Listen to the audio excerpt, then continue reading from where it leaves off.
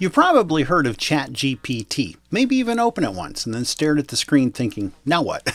And I get it. On the surface, it kind of feels like just another Alexa or Siri, something that gives you quick answers when you ask it a question. But ChatGPT, this is something completely different. In this video, I'm going to show you what ChatGPT really is, how it works, and how you can actually use it, even if you don't consider yourself a techie person. And by the end of this video, I think you're going to be saying, holy cow, I had no idea it could do all that. So let's start with the big question. What is ChatGPT exactly? Well, first, here's what it is not. It is not a search engine.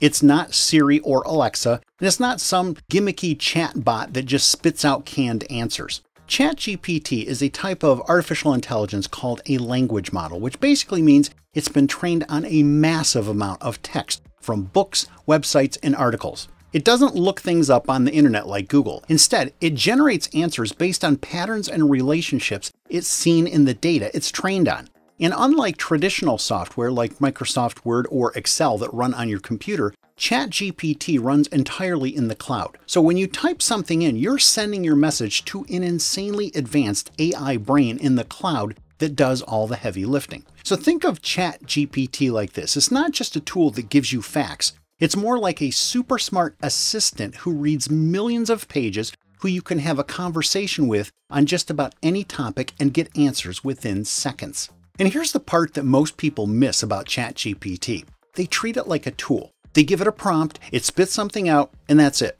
And that is not where the magic happens. The real power comes when you treat ChatGPT like an assistant, someone you can collaborate with, someone you can coach and give feedback to, and refine and adjust until you get exactly what you need. So here's a quick example. Let's say you ask ChatGPT to write a short welcome message for your website. It might give you something that, it's okay, it's polite, but it's kind of bland, kind of boring, kind of corporate sounding. But then you say to ChatGPT, please make it more conversational, or please try again, but make it sound more confident, or please shorten it and keep it under 50 words. Suddenly, instead of just using the first thing that ChatGPT gives you, which might be better than what you had, you have a back and forth where you can shape and mold your welcome message until it really resonates and it sounds exactly like you. And that's the key. So let's talk about the difference between the free and the paid version of ChatGPT and whether you even need to pay for it. And here's the good news. You do not.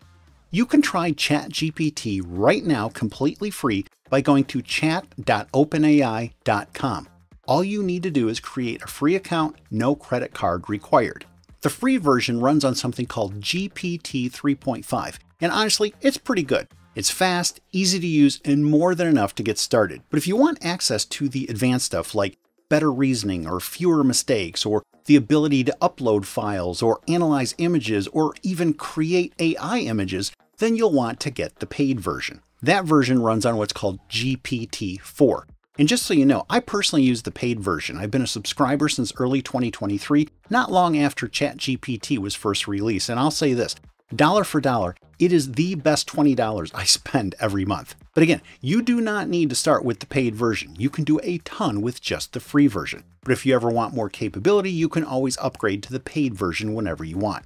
So what can ChatGPT actually do? Let me show you, not with theory, but with some real world situations that you've probably been in yourself. Let's start with personal use cases, the kind of stuff that usually makes your brain hurt or your stomach churn. First, let's say you get a health insurance benefits document. It's like 15 pages of dense cryptic language. You upload that PDF to ChatGPT and ask it, what's covered, what's not, and is there anything I should worry about? Within seconds, ChatGPT will give you a clear, simple summary. No confusion and no fine print panic.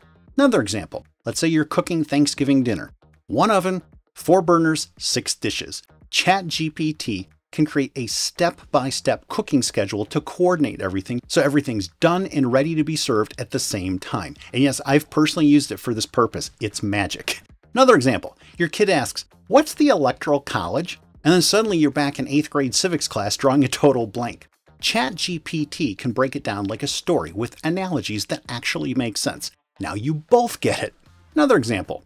You've been asked to give a wedding toast or a eulogy at a funeral. It's emotional, it's important, and you have no idea what to say.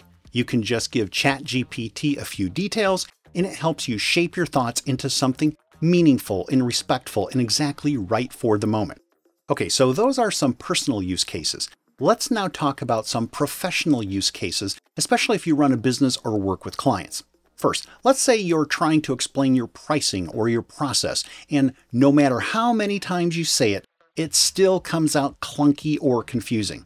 All you do is give ChatGPT the rough draft, it rewrites it so it sounds clear, confident, and easy to understand. Another example, you get a nasty online review and your gut instinct is to fire back. But you take a breath, you don't say anything you'll regret, and then ChatGPT helps you write a calm, classy response that protects your reputation and keeps your emotions in check. Another example, you keep avoiding social media because writing posts is just, well, it's exhausting, even though you know you need to do it. All you do is give ChatGPT a topic and your tone. It'll write 3 social media post drafts in seconds. You just pick the best one, tweak it, post it, and you're done. Another example, you paste in a long, messy client email thread and say, "What's going on here?" ChatGPT untangles the back and forth, pulls out the key points, and even suggests what to say next. No more stress, situation handled. And that's just a sampling. Once you try a few of these for yourself, you'll realize you are just scratching the surface.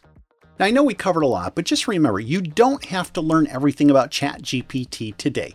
Start with one thing. Maybe it's that client contract you've been using for the past 12 years, the one you know needs a serious update, but you keep putting it off because updating it feels about as much fun as getting a root canal. So you let ChatGPT help you clean it up, get that client contract up to date and modernized. Or maybe you've just been seeing people talk about the keto diet and thought, what even is that? So you ask ChatGPT to explain it in plain English, and boom, you get a simple, helpful answer without going down a search rabbit hole.